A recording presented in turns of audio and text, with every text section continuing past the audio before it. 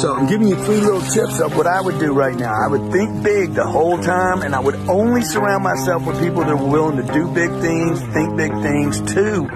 Stay away from the freaking goodies. They ain't that good. And number 3, pay the price today. Okay, learn to discipline yourself. If you got to go to the gym every day, if you hate going to the gym, go to the gym. I don't like going to the gym, but I'm like, I don't like my body hurting either. Sooner or later, if you don't go to the gym and work your body